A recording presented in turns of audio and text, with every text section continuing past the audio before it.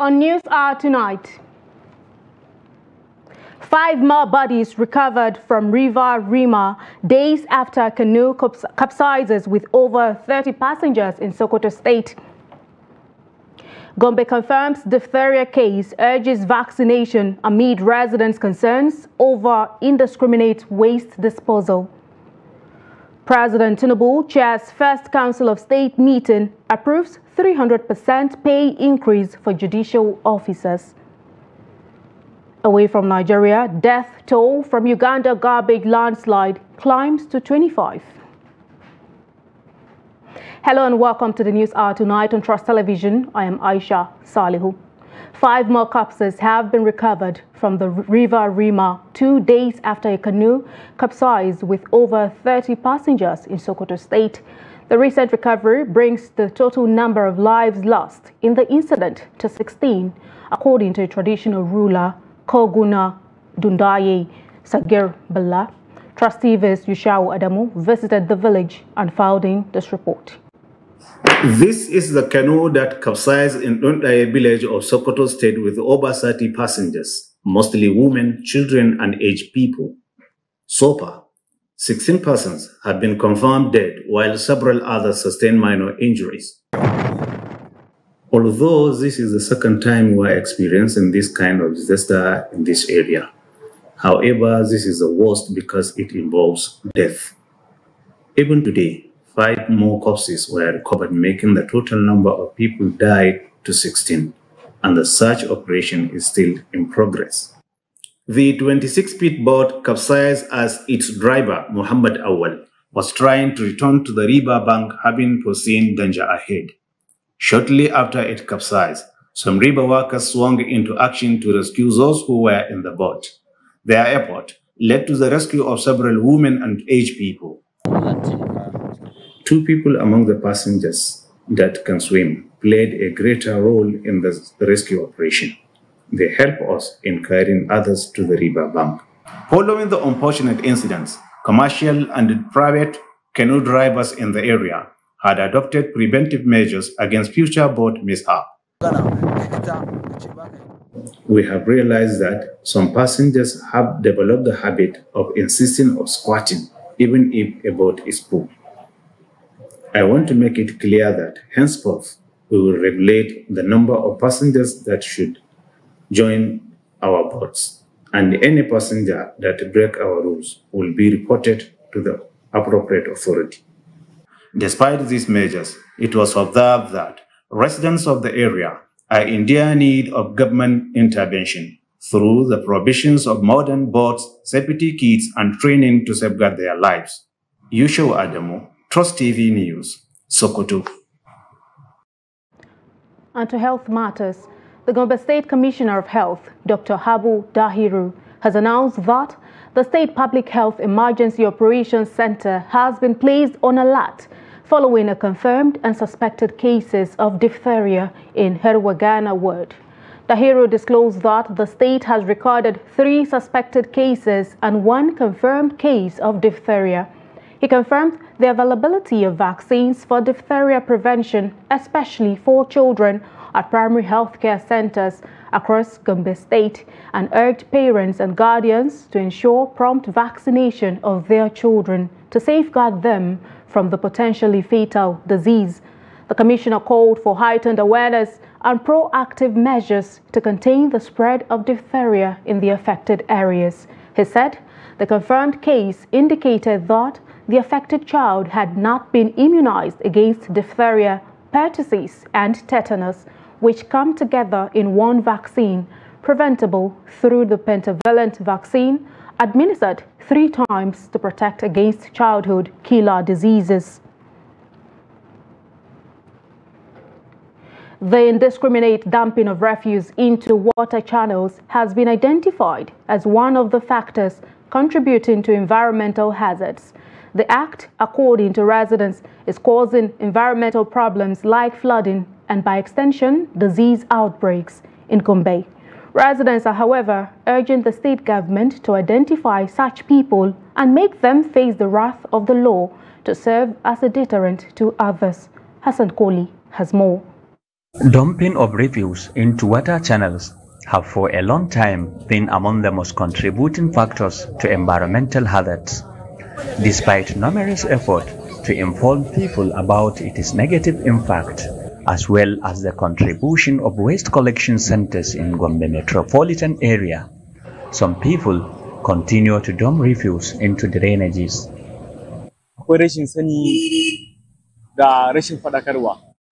For me, a lot of people are used to doing this without knowing it is risks. People must desist from dumping refuse in drainages to avert further consequences. Let the government intensify its orientation campaign so that the issue will be dealt with.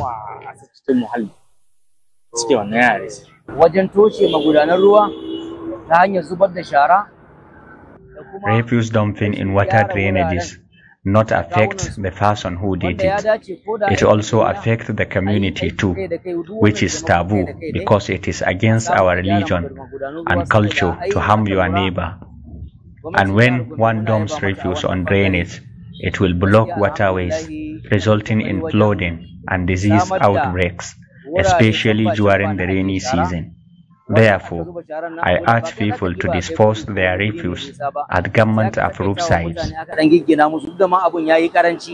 With the state forecasted to experience flood this year, the Gombe state government says it will ensure that all violators of environmental laws are severely punished, since it has already provided waste collection centers in the metropolitan area. We must call the attention of the public to make sure that the disease from taking waste to the drainages and to stop this open defecation in an area where, so for instance, mostly, so we go on engaging them and sensitizing them to stop this, and this is the penalty. Looking at the scenario and looking at the situation and the economic realities in the country, we decided that to be flexible in the payment of these penalties, because we need to make sure that we penalize somebody that no matter the gravity of the offense, we penalize it in according to how affordable the money will be, and we send you to the Illa Revenue for payment. When you pay, you come back and present the receipt to us. Then we'll go to the security agencies for proper documentation and for an agreement between you and you that you will stop it henceforth. According to environmental experts, inappropriate refuse dumping is among the contributing factors to environmental degradation. From Gombe, Hassan Koli, reporting for Trust TV. And to a sad development, 3 people have been confirmed killed by flood, while houses, farmlands and other valuables worth billions of naira were washed away by heavy downpour that lasted for 3 days in villages and communities across 3 local government areas of Bauchi State. The Director General of the State Emergency Management Agency in Bauchi, Masood Aliyu, who gave the confirmation during the assessment and sympathy visit to affected communities of the state, with state government delegations led by Secretary to the State Government, Barrister Ibrahim Kashim. Aliyu further disclosed that the flood has also displaced thousands of people and rendered them homeless, with means of livelihood, domestic animals and farmlands destroyed in the 3 local government areas of Katagum, Shira and Gyade. The committee visited Gyade local government area to assess the damage caused by the flood, particularly the Gyade-Shira portion of the highway, which was completely washed away, rendering it impassable. The team also inspected the Gyade-Azare State Road, the Azare-Jamare Federal Dual Carriageway portion of the Kano-Maiduguri Expressway, also cut off. The committee thereafter presented relief materials to flood victims across 3 local government areas. The Kano Zonal Command of the National Agency for the Prohibition of Trafficking in Persons has received 12 rescued victims of human trafficking. The agency's Zonal Commander, Abdullahi Babale, stated this on Tuesday in Kano while receiving the victims rescued by the Kano State Police Command. Babale said the state police arrested 3 suspects Shafiu Salisu, 25, Rebecca Debayo, 22, and Mujibat Olagoke, 27, in connection with the trafficking. The victims were rescued along Sanyawa Federal Highway, Kano, by a team of policemen attached to Sanyawa Division on their way to Libya for labor exploitation. The zonal commander appreciated the Kano State Commissioner of Police, Salman Dogo Garba, for his cooperation, while assuring that the suspects would be charged to court upon completion of investigation. He called on parents to protect their children from being exploited and lured into slavery in the name of seeking greener pastures. Babale urged the public to report suspicious cases of human traffickers and trafficking in their respective communities to appropriate authorities for prompt action.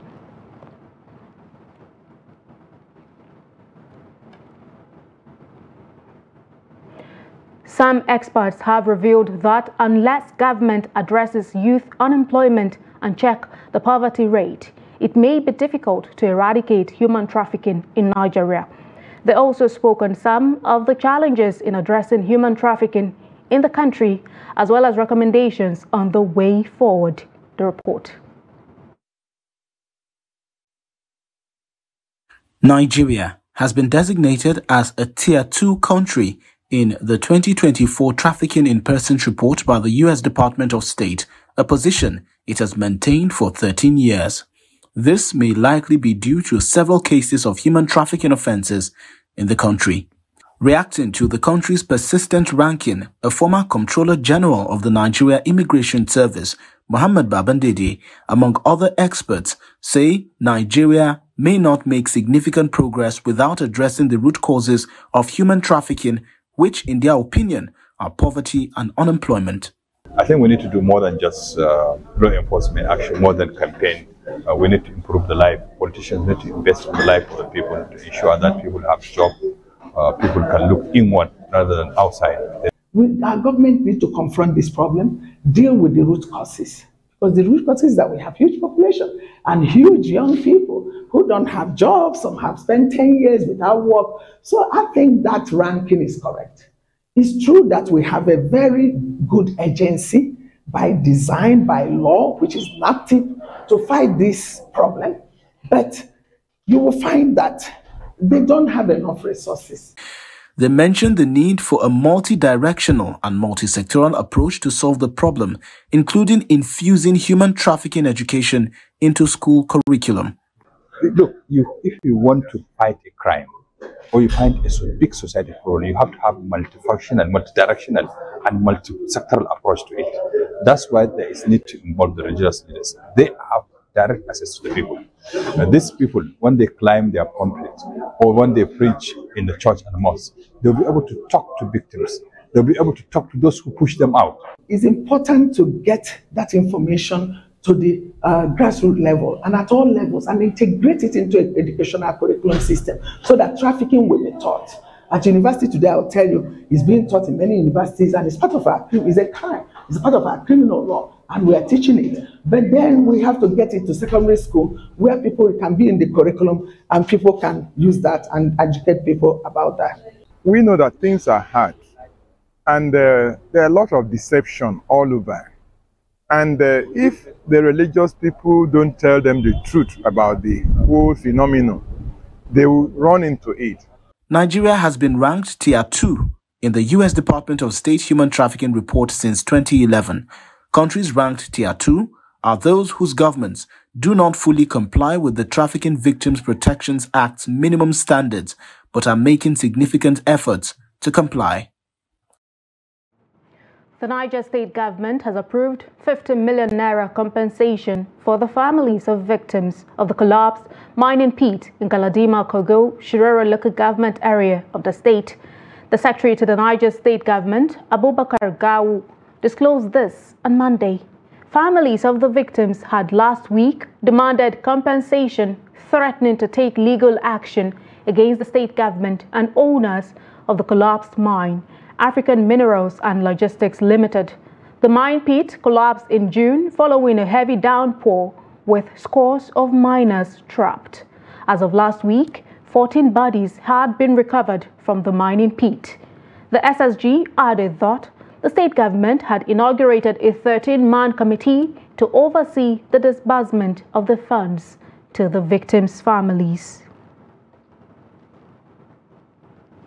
On to security matters, no fewer than 5 terrorists have been killed by troops of the Nigerian army deployed for counter-terrorism operations in the Bama local government area of Borno State. The troops, in addition to killing the terrorists, recovered bombs, a rocket-propelled gun, and 6 motorcycles, among others. The army, in a statement on Tuesday on X, also said 44 Boko Haram terrorists and their families surrendered to troops deployed at Bama, Dikwa, and Gwoza local government areas of Borno State. The army also said the troops further arrested a notorious cattle rustler, Mawuya Shoaibu, in Plateau State, adding that a total of 32 rustled cows were recovered from him at Maraban Kantom in Barkin Ladi local government area of the state. The suspect, who has been on the watch list of the security agencies in connection with criminal activities in the general area of Barikin Ladi, Riom, and Mango local government areas of the state, was nabbed as the troops responded to credible intelligence on the suspect's illicit activities. In Bayelsa State, the army said troops conducted raid operations into suspected criminal hideouts in Korokorosie community in southern Ijaw local government area, leading to the arrest of one Donald Emerson, as well as the recovery of 1 revolver pistol and 2 locally fabricated guns concealed by the suspect. It added that troops deployed at Akinyele local government area of Oyo State arrested a suspected gun runner, Muhammad Bello, who confessed to being one of the couriers supplying arms and ammunition to Bello, Chiki Dawoje's kidnap syndicate operating in the general area. The Osun State Police Command has arrested 6 suspected armed robbers and recovered 2 stolen vehicles. The suspects confessed that they came from Lagos to rob in Ede based on information from their accomplices who reside in Ede. Hamido Yegbade files in this report. Ede, the hometown of Governor of Osun State, Ademola Adeleke, has experienced several armed robbery attacks in recent times.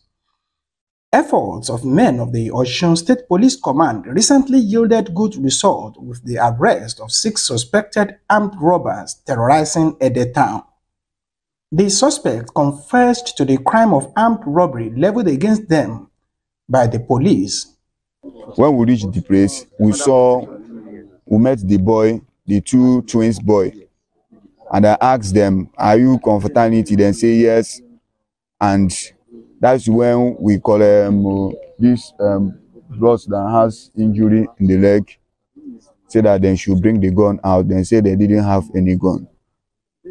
So the guy say they should bring the key of the car named Venza. It's the Venza, and there are 4 phones now they will take from the room. We collect almost like 7 phones from them. iPhones and Techno there. The same day the thing didn't work out, so we are on the way to go and lodge in the hotel. So that tomorrow we'll continue. Then police now intervene, called 2 of us, and one run away. The name is called Mosuru. He's only him that know everywhere in Ede. It's him that normally call us to come in Ede. So I've been in this place 3 times. So we robbed one woman like that. The last one I came with them was I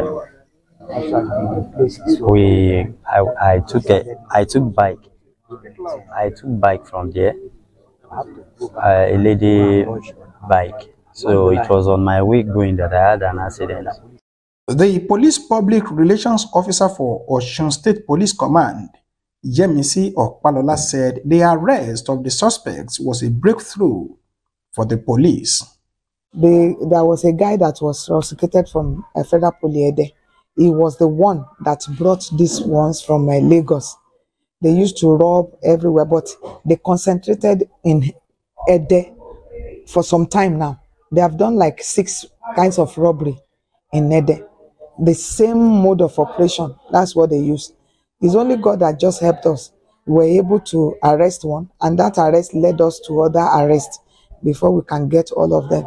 And we were able to recover some of the vehicles that has been, that has been stolen. The police spokesperson said the suspect will be prosecuted while assuring the people of the state of safety of their lives and properties. Amid Oyegbade, Trust TV News, Osogbo. The National Council of State has commended security agencies for effectively containing the negative effects of the hunger protests which shook the country in the last 2 weeks. The council, which is meeting for the first time in the present administration, also gave a vote of confidence in President Bola Tinubu. Kehinde Amodu reports. 2 former presidents, Muhammadu Buhari and Goodluck Jonathan, are physically present at this meeting of the National Council of State. 2 former Chief Justices, Mahmoud Muhammad and Alpha Belgore, are also in attendance. Others are said to have joined the meeting through Zoom. The council has been briefed about the security situation in the country, especially in the wake of the recent hunger protests. We did inform the Council of State, about the pre, during, and post events of the last protest, which I do not call a protest. I call a movement to effect a change of regime by force, which was also resisted. And so, the council thanked Nigerians at large for resisting any unconstitutional move to change government. If anybody is not satisfied with the government, any current administration, there's always an election coming. So you wait for election and cast your vote the way you deem fit. Despite the general disquiet and the discontent with President Tinubu's economic policies, the council has chosen to pass a vote of confidence in his administration. Governors who are also part of the council met separately with the president and also passed a vote of confidence in him. There was an executive session between members of the Nigerian Governors Forum and Mr. President. And frank and fruitful discussions were held between both parties. And I'm glad to say we're on the right track. And in the same vein, members of the NGF also, like the members of the Council of State, passed a vote of confidence on Mr. President. The Minister of Finance, who also briefed the council, is giving assurances that despite the discomfort, the economy is in broad terms growing. He is insisting on an optimistic outlook for the Nigerian economy and the Nigerian society in general as a result of prospects for economic growth and economic progress. Balance of payments, in particular, the trade balance and the current account balance are in surplus. The exchange rate is stabilizing. And inflation, though high, uncomfortably high for the liking of Mr. President and his team, it is slowing and it is set to fall. But in particular, there has been support for the economy from investors, foreign investors by way of portfolio investors, domestic investors who are participating in important private-public partnerships. 7 ministers made individual presentations to the council to warrant that vote of confidence. Despite the council's impressions, government still has a lot to do to convince the people that voted it in that these successes on paper will eventually impact positively on their lives in real terms. From State House, Abuja, Kehinde Amodu, Trust TV News. Meanwhile, President Bola Tinubu has signed a bill for an act to prescribe the salaries, allowances and fringe benefits of judicial office holders in Nigeria and for related matters into law. This was disclosed in a statement on Tuesday by the Special Advisor to the President on Senate Matters, Bashir Lado. Recall that the National Assembly had passed an executive bill transmitted to it by President Tinubu to increase the salaries of judicial officers by 300% in June this year.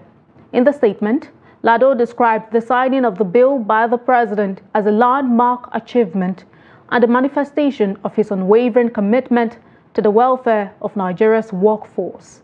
The federal lawmaker also urged judicial office holders in the country to redouble their efforts in ensuring that justice is served speedily. The Association of Senior Civil Servants of Nigeria has threatened to cripple the activities of states that refuse to implement the 70,000 naira new national minimum wage. President of the association, Shehu Mohammed, issued the threat Monday during the association's 5th quadrennial delegates conference in Lagos, where he emerged as the new president. He urged state governments to implement the new wage to improve the standard of living of their citizens, since the incomes of state governments have continued to rise following enhanced allocation from the Federal Account Allocation Committee. Mohammed urged that states could achieve this by reducing wastages and blocking leakages of government funds, advising states to embrace the policy of indexing income to correspond with the rate of inflation. You're watching the News Hour tonight on Trust Television. Still to come. Benue youth adopt community service to improve infrastructure. We'll bring you more news when we return. Do stay with us. And thank you so much for staying with us. Let's have another look at some of our top stories. You heard that 5 more bodies recovered from River Rima days after a canoe capsizes with over 30 passengers in Sokoto State. Gombe confirms diphtheria case, urges vaccination amid residents' concern over indiscriminate waste disposal. And to more stories. As Nigeria joins the rest of the world to mark this year's World Organs Donation Day, experts at the Aminu Kano Teaching Hospital are urging Nigerians to imbibe the spirit of organ donation in order to help save lives across the country. Addressing journalists at the Dantata Dialysis Center of the hospital, doctors also told Kano residents that the center does not buy organs, but rather encourages people who may wish to donate to do so. Today is 13th August 2024. It's a day set aside for World Organ Donation Day. Today is celebrated worldwide to create awareness on the importance of organ donation to save human lives. And also celebrate the heroes, people that donate their organs to save lives of others. And it's also a day that we use the opportunity to encourage the public to become organ donors. I'm here to make some public enlightenment on some of the people in the society that used to come and meet us, because I don't know the source of information where they get their news that we buy and we sell kidneys here in Ekiti, which is a very wrong information. So many people will come and contact me looking for how to sell their organ. And to politics, key figures in the Katsina State chapter of the People's Democratic Party have sharply criticized the party's national leadership, accusing it of allowing unpatriotic elements to infiltrate and sow discord within the party. They warned that if these issues are not addressed, they could jeopardize the PDP's chances in the 2027 general elections. The Katsina PDP stalwarts pointed to certain forces in Abuja who they claim are plotting to hijack the party with the intention of backing President Bola Ahmed Tinubu in 2027. These concerns were raised by the party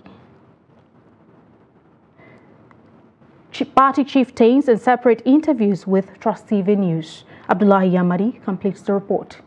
Mustafa Inua and Senator Tsori have expressed concern over what they described as a coordinated effort to silence the opposition People's Democratic Party (PDP) nationwide. They claim that those behind this scheme are doing so to benefit the ruling All Progressives Congress APC in the 2027 elections. They further alleged that the PDP has been in turmoil across Nigeria since a few months after the 2023 general elections, but assured that those responsible for the crisis will soon be disappointed.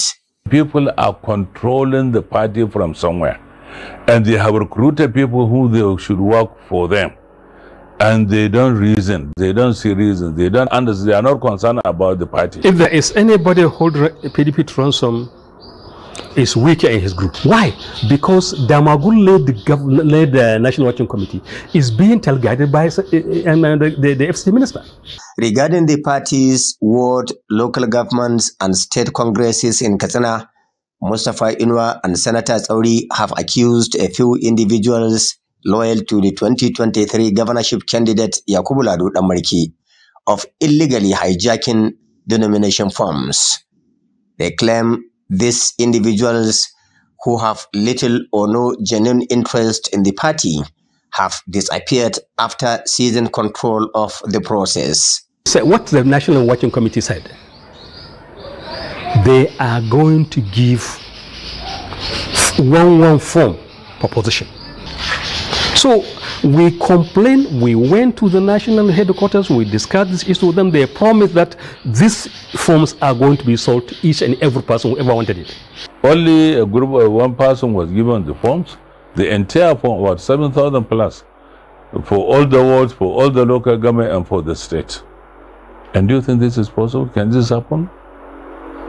This is PDP. While responding to insinuations that there is serious pressure on Mustafa Inwa to go back to the ruling All Progressives Congress APC, the former secretary to Katsina State government, looking so offsetted, said that will be the worst decision he will never make. He also lamented that the APC government has thrown many Nigerians into deep economic ditch, with many struggling to survive the harsh economic predicament occasioned by hyperinflation, fuel subsidy removal, and exchange rate unification by the federal government, to mention but a few. In the present day situation in Nigeria, you don't even need to remind people of what things that are happening, because everybody is a victim.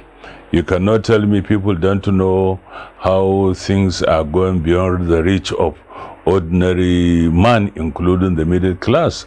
You cannot tell me that, especially in our areas, how the insecurity situation has worsened. Both Mustafa Inwa and the former National Secretary of PDP, Senator Tsauri, however, picked the conversation by addressing a critical national issue of local government's autonomy, calling on President Bola Ahmed Tinubu to ensure its full implementation, affirming that it's the only way to make life much easier to the people at the grassroots and help in reducing insecurity in the country. So one of the issues that the state government should be, and I said it about 2 or 3 times before, they should allow local government to operate their money. Believe me, they will relieve them of quite a number of these problems that are happening. So we have everything in Nigeria, but the problem we have is bad governance. How do we end it? You can end it if you have a listening government that can sit down with you, listen to you. We in the opposition, we will tell them. They, however, advised governors, especially in the north, to, as a matter of urgency, focus much attention on removing economic barriers on education, health, water supply, and embark on human capital development rather than white elephant projects, at least to rescue the region from imminent collapse as well as an ending crisis. Abdullahi Ismayamadi, Trust Television News, Katsina. Stakeholders in the education sector has raised concerns over the rise in the number of students dropping out of schools in the southwest states of Osun, Oyo, Ogun, Ondo, Ekiti, and Lagos, while teenage pregnancy was identified as major driver of school dropout among girls in the region. Financial constraints is said to be inhibiting boys from poor homes from completing their education. Hamido Yegbade files in this report. Every year, a large number of students drop out of school worldwide, with Nigeria having its fair share. According to the Multiple Indicator Cluster Survey conducted by the National Bureau of Statistics, in the southwest states of Osun, Oyo, Ogun, Ondo, Ekiti, and Lagos, about 60% complete primary school, but the transition rate into secondary school is less than 50%. The school completion rate in the southwest is 92.6% for primary school, 85.3% for the lower secondary school, and 72.9% at the upper secondary school. However, the main issue is those children that are in school, are they being retained? Are they learning? Or are they completing and or transiting from one grade to the other, or from one level of education to the other? Based on our own data by the Ministry of Economic Planning in Lagos State, we have well over 4.5 children out of school in Lagos State. And don't forget, every day people come all over Nigeria, coming to Lagos without going back, most especially the children.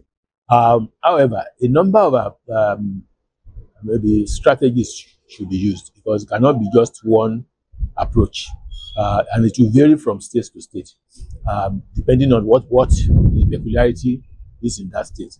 Meanwhile, stakeholders in the education sector from the 6 states have come together to find a lasting solution to the menace.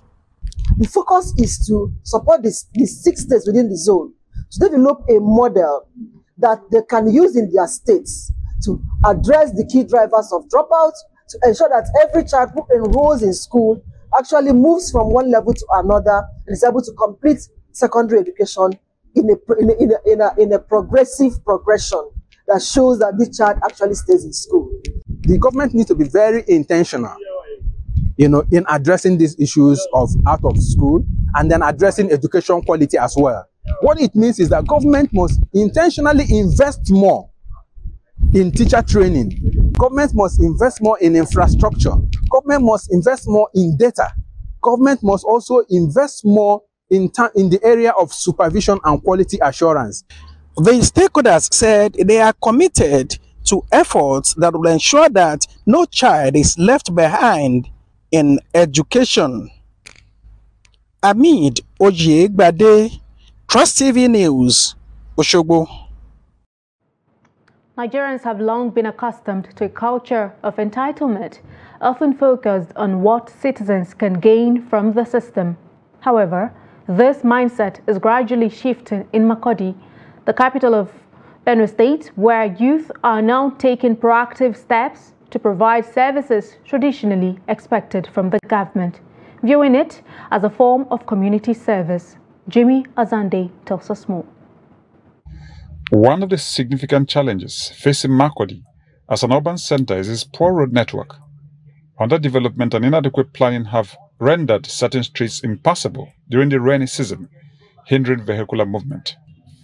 In response, a new movement has emerged where youth in various communities are stepping up to take responsibility for fixing their streets, viewing it as a collective duty to improve their neighborhoods. As youth, we also have impact in the society, not just for other social or other things, activities to do, but can also try to make sure that our community are safe, our roads are good, and maybe other things also are good for people to kind of like maze of them. But once our roads and our street are safe, it's been a while here, you see there's erosion. If you look around, there's erosion. So we are trying to fill in the potholes and the places that have washed so that cars and bikes can also pass. Many blame town planners and developers for the unchecked construction of buildings, which they say is contributing to the persistent flooding in parts of Makurdi. If you look at it, there are no drainages. And from the way they have built, I don't see any possibility of, they do not even have any intention of constructing drainages. And without that is because of erosion. That's why they always get this. So if there were some kind of like drainage canals, then we wouldn't have had this kind of issue in this place now. The recent dry spell has motivated local youth to take action and improve their road network. They argue that it is a necessity as the residents are the primary beneficiaries. Community members don't come out again because they leave the whole work for the government to come to their community and do those access roads. And as you can see, if the government does not visit your place for over years, maybe like 10, 8 days, the whole place will be dilapidated with gullies and everything. And you discover that even your fence will no longer be seen. But the government can't come to your community and do all those things for you because it will not affect them, it is affecting us. And you can see this thing is affecting us in such a way that cars cannot come in. Governor Hyacinth Elia has pledged to repair the streets of Makurdi, while construction is underway in some parts of the town. Youths in flood-prone areas are taking matters into their own hands, creating makeshift roads to keep their communities accessible. Jimmy Azande, Trust TV News, Makurdi. Security experts in Lagos State have emphasized the need for all security agencies to collaborate and come up with strategies that will eliminate insecurity and cybercrime in the state and country at large. They have also advocated a monthly training for staff members of security agencies to address the issue of crime in the state. Victoria Tokolo files in this report as presented from our studio. Insecurity remains a significant challenge for states and countries around the world. As crime rates continue to rise, cybersecurity measures are becoming increasingly robust. However, security experts say to address the challenges of insecurity, particularly cybercrime, there is need for a comprehensive training of the law enforcement officers. And to also use it to inform members of the public what we are doing. So by inviting various experts in areas of our consultation for the particular month to talk to us, share their expertise with us, for us to be able to improve on the ways and means that we should do our work. Professor Adedeji Oyenuga, a criminologist from the Lagos State University, highlighted the need for all security agencies to collaborate in a roundtable discussion aimed at curbing the menace both at the state and at the national levels. You know, cybercrime is done online. Policing online is not as easy as policing in the physical space. Therefore, we have to do offline policing. How do we do the offline policing? By ensuring that those who are going to enforce cybercrime are good at cybercrime. According to them, to curb the issue of insecurity and cybercrime in the state and country, it is necessary to provide adequate training and equip law enforcement with the necessary tools. This approach is believed to foster a safer and more secure society for everyone in the state and the country as a whole. Troops of the 5th Battalion Nigerian Army have intensified operations against illegal refining in Rivers State, arresting 8 suspects and seizing over 2,000 liters of condensates. The arrests were made along the Orashi River in the Ogba Egbema Ndoni local government area, where the suspects were found transporting the illegal products on motorcycles. In a statement on Monday by the Acting Deputy Director of 6th Division Army Public Relations, Lieutenant Colonel Danjuma Jonah, the operations are part of a broader effort to curb illegal bunkering and environmental degradation in the Niger Delta region. Lieutenant Colonel Danjuma further stated that in a related operation, troops of the 63 Brigade Nigerian Army, supported by other security agencies, dismantled illegal refining sites along the fringes of the River Niger near Ndokwa East and Ndoni local government areas in Delta and River states. The Nigerian Army urged residents of the affected communities to report any criminal activities to security agencies, stressing the significant environmental hazards posed by these illegal operations.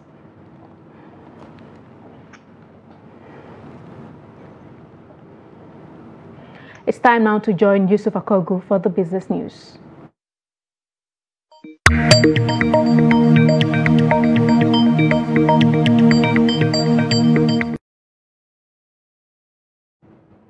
Welcome to Business News. I am Yusuf Akogu.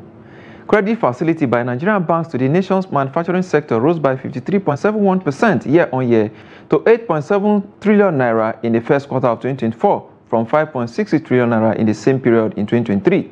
This represents an increase of 3.04 trillion naira. Available data from the Central Bank of Nigeria (CBN) showed that the manufacturing sector was the third highest recipient of banks loan in Q1 2024, trailing only the oil and gas and the general sectors. The Apex Bank reported that the total banking sector credit to the Nigerian economy in the quarter was 53.2 trillion naira, indicating that the manufacturing sector received about 16.35% of the total loans within the period. The report also showed that the sector grew by 1.49% during the quarter, which represents a 0.12 percentage point drop from the 1.61% growth in Q1 2023. As Nigerians await the National Bureau of Statistics (NBS) to release July inflation rates, a senior financial market analyst with FXTM, Lukman Otonuga, has predicted that Nigeria's consumer price index will drop to 33.4%. He disclosed this in a note on Monday about his expectation for the week. Given the CBN aggressive approach towards rising rates, he said sign of a cooling price pressure will be a breath of fresh air for customers. Central Bank of Nigeria has raised MPR by a whopping 800 basis points in 2024 to control inflation. NGX closed Tuesday's trading in red as BS continued its dominance in the equities market. Let's see how it went down. Leading the losers today is Owando PLC, down 9.97% to close at 40 naira and 20 kobo per share. Of Computer Warehouse Group CWG also down as well, 9.76% to close at 5 naira and 55 kobo per share. Of course, Livestock Feed also down as well, 8.10% to close at 2 naira and 27 kobo per share. Of course, this has dragged down the market downward by 0.5%. Volume of trade there 599.246 million shares, they valued at 13.916 billion naira in a list of 11,237 did exchanges among investors this Tuesday. Of course, in terms of top trading equities by volume, Jitco leader table there 71.99 million shares traded, Japan Gold 69.62 million shares. Of course, Access Corporation 66.30 million shares. It also traded at the close of business this Tuesday. Of course, some equities recorded gains. Leading that table is Mikio. Mikio gained 9.98% to close at 9 naira and 37 kobo per share. Of course, also up there 9.90% to close at 2 naira and 11 kobo per share. Of course, Champions PLC also gained 9.75% to close at 3 naira and 4 kobo per share there. And that's the highlight of stock trading as it went down this Tuesday on the floor of NGS. Let's see the global stock market and exchange rate data for today.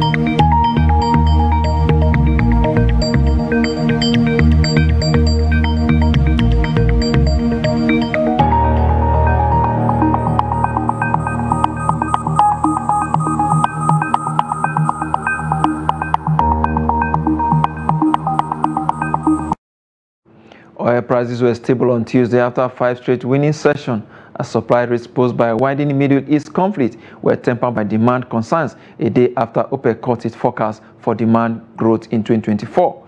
At the London market, Brent crude sells for $81 per barrel. For the OPEC basket, price steadies at $78 per barrel. And that's business. I am Yusuf Akogu.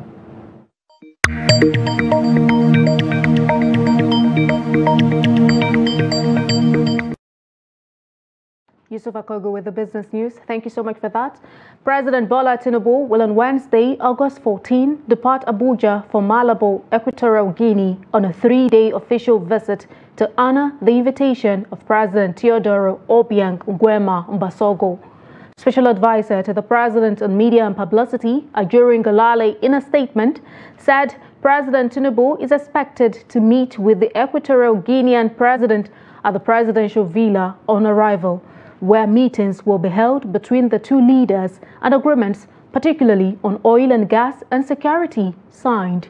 According to him, The president will be accompanied on the trip by the Minister of Foreign Affairs, Ambassador Yusuf Tugar, and other members of his cabinet, who will be involved in the signing of agreements and review of opportunities to improve bilateral relations. And away from Nigeria, the death toll from a mountain of garbage, the collapse in Kampala, has risen to 25, with no hope of finding survivors, a minister said on Tuesday. The huge mound in the Ugandan capital's northern district of Kitezi collapsed on Saturday, burying people and livestock. Heavy rain has hampered the rescue effort as excavators churned through the garbage.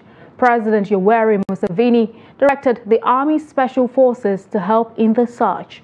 A 200-meter buffer zone has been created around the site, with residents ordered to vacate. The 36-acre landfill was established in 1996, according to local media, and takes in almost all garbage collected across Kampala, about 1,500 tons a day. Kampala Mayor Arias Lukwago said authorities were looking for alternative dumping sites because of the closure of the Kitezi landfill.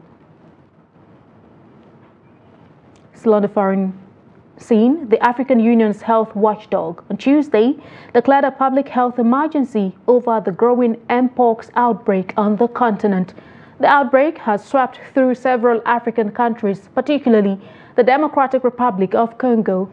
According to CDC data, as of August 4, there had been 38,465 cases of Mpox and 1,456 deaths in Africa since January 2022. A statement by the head of the Africa Centers for Disease Control and Prevention, Jean Kaseya, said the declaration is not merely a formality, but it is a clarion call to action, adding that the continent can no longer afford to be reactive, but proactive and aggressive in its efforts to contain and eliminate the threat. Let's now join Adeni Ajishafe for the latest in sports.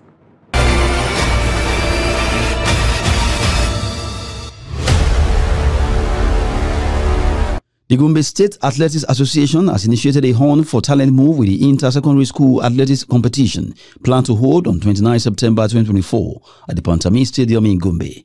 A statement by the organizing committee chairman Ahmed Chaibu Gara Gombe expressed delight at the level of progress made by the subcommittees ahead of the event, including the presentation of a letter of approval by Subeb Gombe, Educational Secretary and Ministry of Education. The Secretary outlined areas that needed urgent attention, to include toilets and the urgent need for environmental sanitation to fumigate the Games Village. 29th of September 2024 was accepted and approved as a date for the opening ceremony of the first Gombe State Inter-Secondary School Athletics Championship.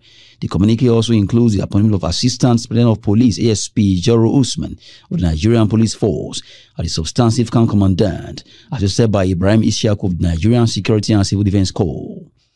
And in basketball, President of Nigerian Basketball Federation NBBF Musa Kida has confirmed that Arena Wakama will be retained as the head coach of the Tigers following their historic run at the Paris 2024 Olympics.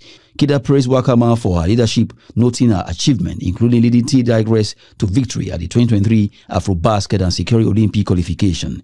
Kida highlighted the team's strong preparation and strategic planning, noting the blend of new and experienced players that contributed to their success, hence the need to retain each coach. When Wakama was recognized by FIBA as the best coach at the Olympics. That's Sport News. I'm Adeni Ajishafe. Very well then, that's all we have for you tonight on News Hour on Trust Television. Do not forget, you can always follow us across all of our social media platforms and also join our YouTube live stream for more news, programs and documentary. I am Aisha Salihu. Thank you so much for watching. Have a good day. From the Daily Trust News Center, this is the News Hour.